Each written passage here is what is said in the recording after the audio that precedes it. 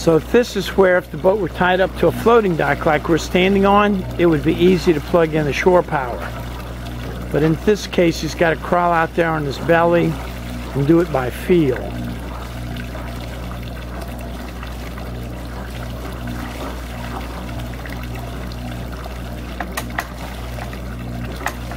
Is that black ring tight? There should be a black keeper ring.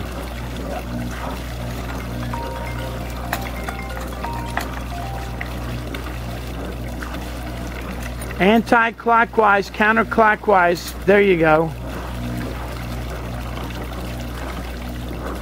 So now we'll just work that back and decide if you want to leave it on the boat while we're practice docking, or if you want to take it off and leave it on the dock.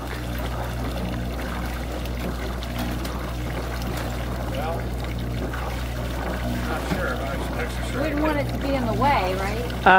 Let's leave it on the boat because it's going to be difficult to pass through that window on the back deck. We'll take it off the dock and we'll put it up on the boat right there. Okay.